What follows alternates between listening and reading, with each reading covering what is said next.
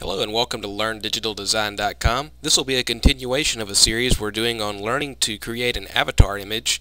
If you haven't seen the previous tutorials, you need to back up and go view those first. You can find them on our website at www.learndigitaldesign.com.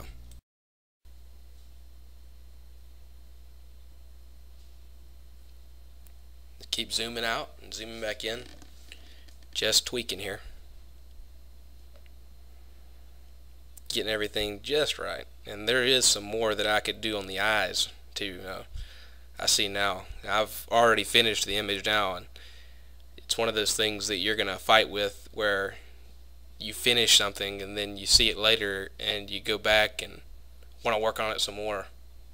I've actually heard of people who paint in oils, or I don't know about watercolors, but I'm sure there have been people like this, but I heard a story actually about a lady who broke into someone's house to steal her painting back to work on it, and then put it back in the lady's house without her knowledge because she couldn't stand it. I guess maybe the person she sold the painting to she knew, but right now I'm adding some little darker areas under the eyes.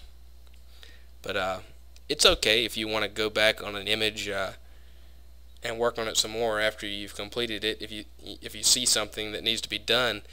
And a lot of times I won't call an image finished until I've slept on it, because when you wake up the next morning and you look at something, you're going to see something that you didn't see before. You got fresh eyes in the morning, and a lot of times you get weary during the day prior. So don't call something finished until you've slept on it. That's a general rule of thumb. I'm sure a lot of artists abide by.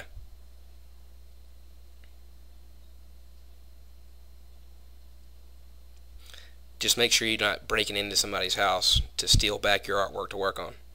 I don't know if that story is true or not, but it sure is funny, and for any of you artists out there who are watching this video, you will probably find it funny too, because you know exactly what I'm talking about.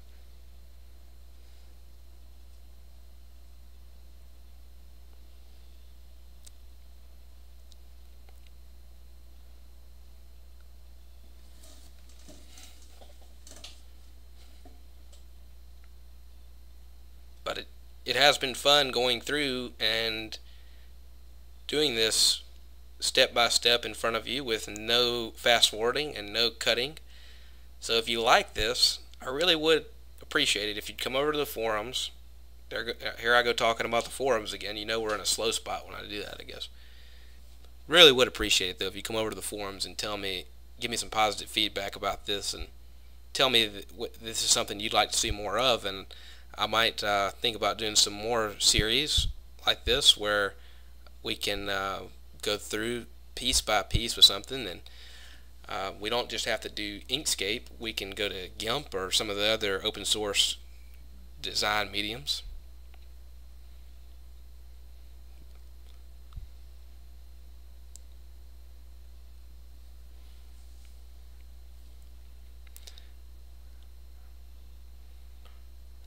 And we're just about through here.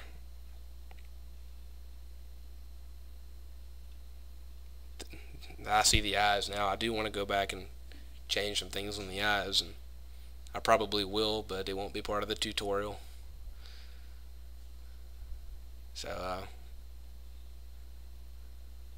we're coming close to the end of this video. That it's, at least as far as the videos are split up on my computer. It may be split up differently when I post it on the internet, but we got to get rid of this blue line around the bottom of her chin. Got to clean it up a bit, and we've only got a little bit left here. We're almost done cleaning up. We got to get this blue line erased from underneath her chin. It doesn't belong there. We can clean up over here, and we can finally delete this green line around her head. If you've become attached to it, you can leave it there if you'd like, but we can delete it. Make sure you save right here, because once you delete that green line, it's gone. So save your work before you do that, because if you want to come back and work on this some later, you're going to need that. All's not lost if you do that. You really can come back and create another one. You can find a way to make it work.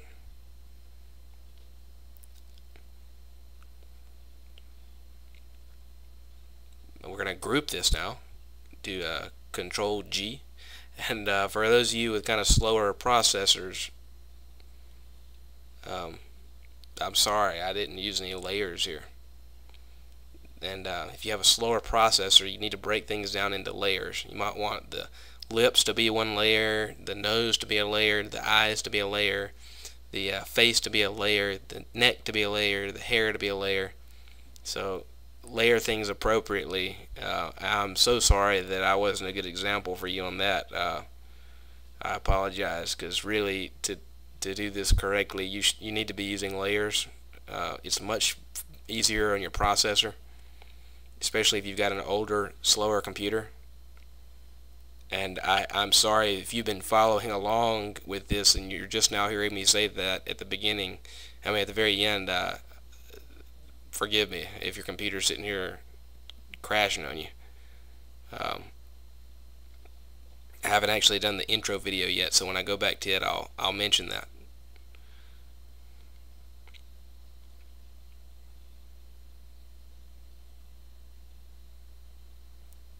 I'm just deleting that line by selecting all and then turning off the lines, turning off the outlines, because we shouldn't have any outlines anywhere anyway. And that just ensures that they're all gone. No outlines, nothing but objects, no lines here. There are no lines in real life. You may think there are, but they're not. They're not there. They're an illusion. Lines are, if you see something that looks like a line, look again. It's an object. It's a shape. Everything's made out of shapes, not lines. I think we need a little shadow under here, underneath the hair, just a little final touch, so the hair doesn't look like it's just floating in space there. So I'll just make it a gray object and then add an opacity to it so it looks like a shadow. I could have done that a little bit better, but we're here towards the end and I guess I'm getting a little lazy. But we're winding up now, and I really want to thank you so much for watching this video. If you've watched it all the way through, you're a trooper. Appreciate the support I'm getting. I hear a lot of positive feedback in the forums about my other videos. Stop by, let me know if this is something you want to see more of. If it is, I'll be glad to do it, because it has been fun. And I'll see you in the next tutorial we do.